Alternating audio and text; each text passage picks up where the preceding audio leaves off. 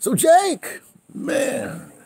So look, I heard this thing. Look, I don't want to bring you back to your childhood because you might have some traumatic kind of things, right? But this is a fascinating story to me once you told me, right?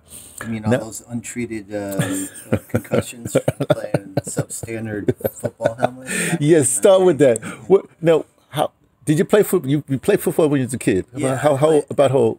So I might have the years wrong, but I think it was roughly 10 to 13. I might have made it to 11 to 14 or 10 to 13, but it was 3 solid years. This was up in Connecticut. Yep. Okay. In Wilson, Connecticut. So there was two teams in Connecticut, in Windsor. Wilson was the part of town that was next to the north end of Hartford. So we were the quote unquote side of town, you know. So Appropriate enough. like Appropriately enough. like our Boy Scout troop there, Troop 26. I can't believe I remember that shit.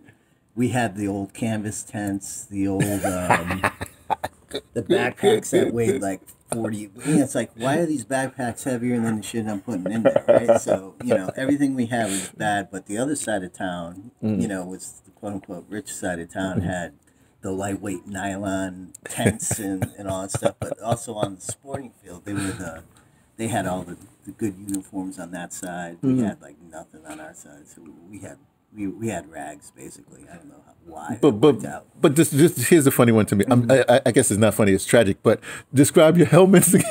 Oh yeah, so the helmets, you know, we were called the Giants, but there was no blue and white. There was nothing relating to the Giants, but our entire uniforms were basically the Cleveland Browns uniforms because we couldn't afford logos on the side of the helmet, so we just had the white stripe and the orange helmets, you know, Yeah, basically. but didn't you have some?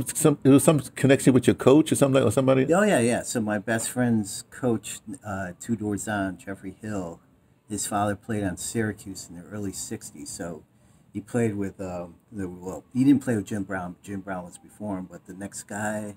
OJ? No, Ernie something. Man. Oh, Ernie Banks. No, not Ernie Banks. I know who you're talking about. Wait a second. He actually came down. I think he had leukemia or something. So he never actually played in the NFL, but he was going. Yes, I did. They just did a documentary on him. Yes. He was going to join the backfield, but and Luke Rosa was a great field goal cooker. So he had this whole like legacy, Syracuse University's great players playing for the Browns. So I was a Browns player. Between the uniforms looking like the Browns and my next door neighbor's father being the coach of the team, having all these stories about the Browns. And hey, the Browns were friggin' good when I was growing up too. So here you are in Connecticut, becoming a Cleveland. Browns fans. Yep. But it's carried on to this day. Isn't that interesting? Absolutely. Yeah, why not? No, what, go become a Jets fan? Come on. Oh, Worse, a Giants fan? I mean, Oh, excuse me. Let me. Can I say something? I know what those childhood things because the first job I ever had at 16 years old, when you get your working papers in yeah, New York, yeah. I'm sold hot chocolate for the Giants at Yankee Stadium when they were Sure. Yankee. And so I'm actually a Giants fan. If you want to look at that, and that hasn't changed for Yeah, just for that thing, man. yeah, just when your child. I guess what happens in your childhood is what But it I is. did see the Giants play. My first NFL game, I went with that family, the Hills, and we went to, I think it was after they closed Yankee Stadium, they shut the Giants out from there, and they Yeah, were yeah. building the MetLife or whatever it was called back then. It's Shea. They was at Shea Stadium then. Oh, were they? Yeah, I think they were sharing with Shea Stadium with the Jets, or was sharing with somebody, and then they moved. Then they were out in Jersey. So anyhow, they played their home games at Yale Stadium. In Right, Haven okay, for okay. a year or two. That's And what I'm saying. That's what it was. where I That's what- saw them play. No, My that's what it was. first Giants game I watched No, there. that's what it was. Don't think they. No, that was the baseball and thing. Let's talk about shitty stadiums. That's like the worst stadium. with Yale. Yeah. Oh, They wow. built that thing. Rumor has it they built that at the time it was the largest stadium ever built in the States, late 1800s, because Yale had, you know, they were the football thing back then. Them versus who?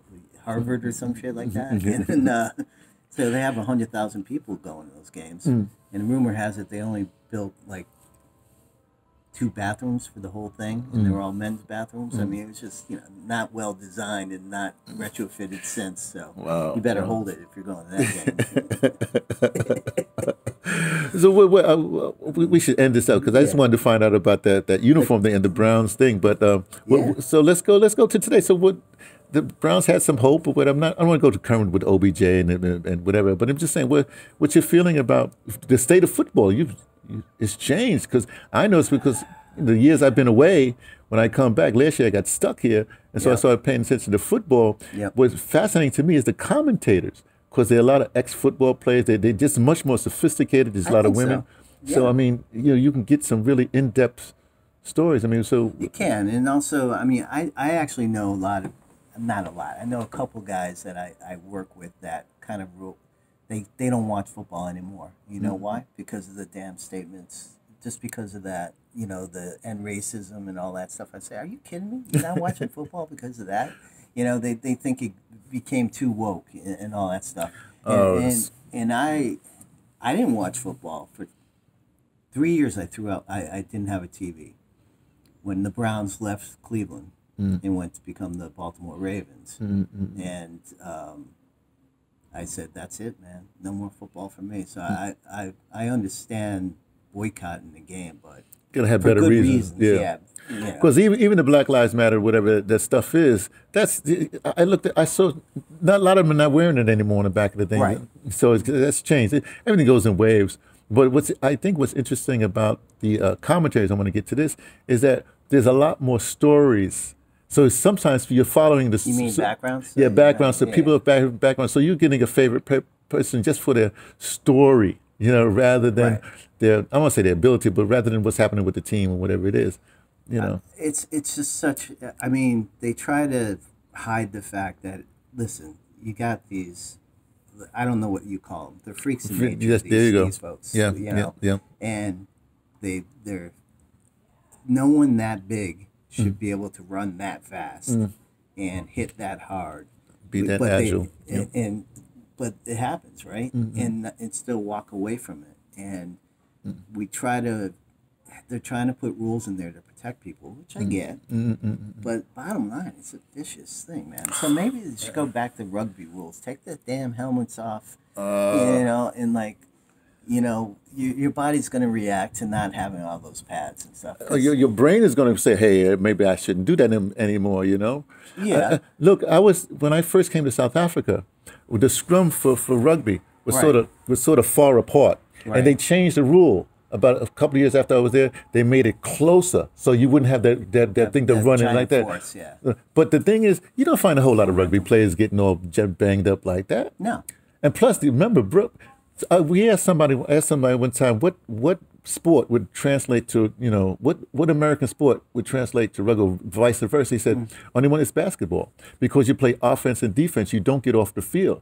Remember, football is a specialty thing, and so when you just running, and that's your whole page is you paying millions out just to run. I'm not saying you're hitting, just to run. You're going to be a specialist in running, and then plus remember the whole thing's about TV and the commercial breaks, all that stuff. So yeah, you're right. Yeah, or in like OBJ's case, you're getting paid to drop the ball. So you know, I mean, you're a Brown hater. Well, you don't have to worry about OBJ no more. Listen to a true Browns fan. Well, listen, I heard a poll yesterday in New York. 60% of Giants fans do not want that cat back because he can't stay on the field. You know, that's the bottom line. You got to stay on the field if you're taking up a spot. Yeah. So. Okay, that's a good place to end.